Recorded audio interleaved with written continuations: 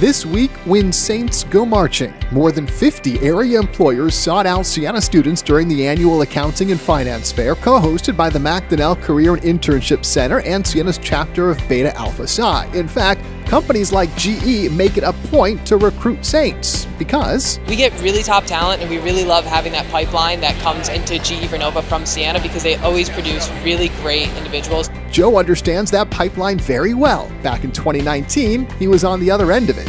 Everything that they've been able to offer, especially a sophomore in college, has been extremely positive. As a student, Joe used the event to help launch his career at GE. Now, as an employer, he's paying it back.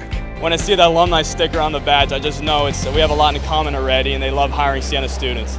It's made me very confident as a Siena person to see people who came here who are in my position now in a full-time position and where it led them. More than 300 students networked with employers, and then, new this year, they scanned the company's QR code. After the fair, students were provided a list of employers they visited and could message them directly through their all-new Handshake accounts.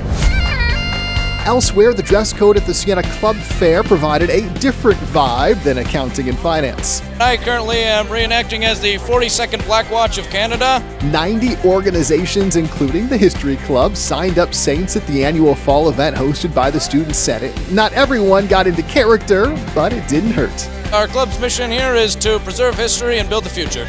And if history's not your passion, there were 89 other options. The club fair is super awesome. It's a great way to join clubs, get involved on campus, and make so many new friends.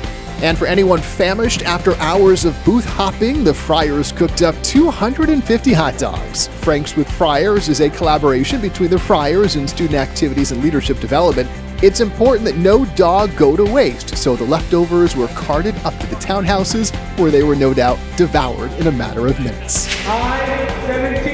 And finally, another popular Weeks of Welcome tradition is... But according to one student, there was some controversy this year. I think it's rigged, and I really wanted the stuffed cow, and I didn't get it, so I'm a little bit upset at the Siena SEB right now. The accusation is, of course, unsubstantiated, but the disappointment is real when the numbers don't fall your way. Horrible.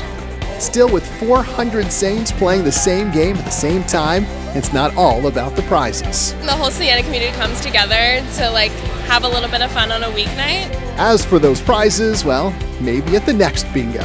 Fingers crossed. Until next time, when Saints go marching.